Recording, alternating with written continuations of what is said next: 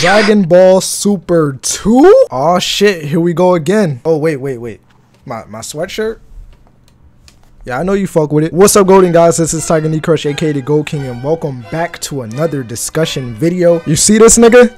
Do you see this nigga? It is time, my boys. It is time. Just like any old day, I was scrolling through Instagram looking for things to make a video on. Since I can't stream today, might as well be productive, right? Make something actually valuable and give information and share things with my people. So I came across this post and it says Dragon Ball Super 2 teaser scheduled by the end of May. Everything can change, so stay tuned. Hashtag Dragon Ball Super. So I was like, I've seen this before. I seen this a couple months ago. Some people were saying that it was like a hoax or like it was just rumors or whatever, but this is the second time I've seen this, and I think it was actually confirmed because like in the next few weeks or something it's going to be Dragon Ball Z's anniversary. So I did some more research, and on this website called omnitos.com, the title says Dragon Ball Super 2 teaser scheduled for next week approximately.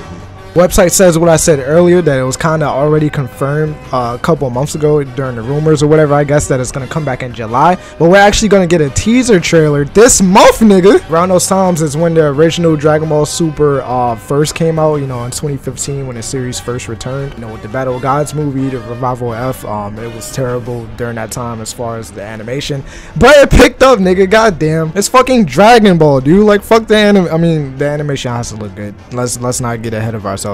But still, it's fucking Dragon Ball, dog. They picked up. Like, I can't fucking wait, dude. It's fucking crazy. As far as the new arc or the new like storyline that's going on, it might be about that GOAT nigga. Some niggas calling him LeBron because, you know, LeBron's the fucking GOAT. I'm Team Kobe over here.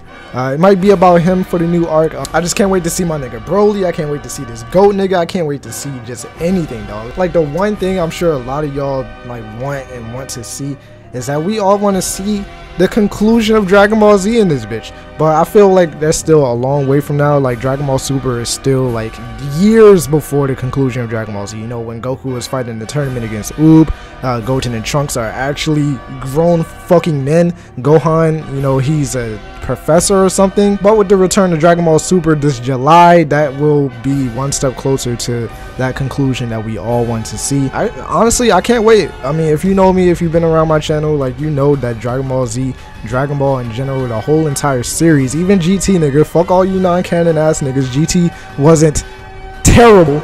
But I love Dragon Ball to death, so I will definitely keep you guys updated on that. Let me know what you want to see in the new series. I definitely want to see fucking Ultra Instinct Super Saiyan 4 Broly.